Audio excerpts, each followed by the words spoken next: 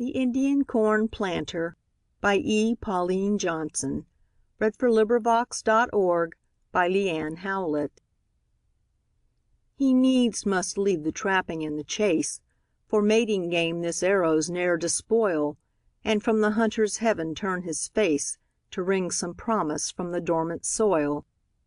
He needs must leave the lodge that wintered him, The enervating fires, the blanket bed, The women's dulcet voices, for the grim Realities of laboring for bread. So goes he forth beneath the planter's moon, With sack of seed that pledges large increase. His simple pagan faith knows night and noon, Heat, cold, seed time and harvest shall not cease.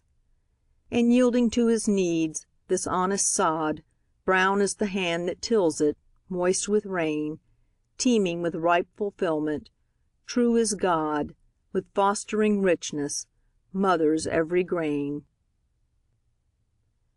End of poem. This recording is in the public domain.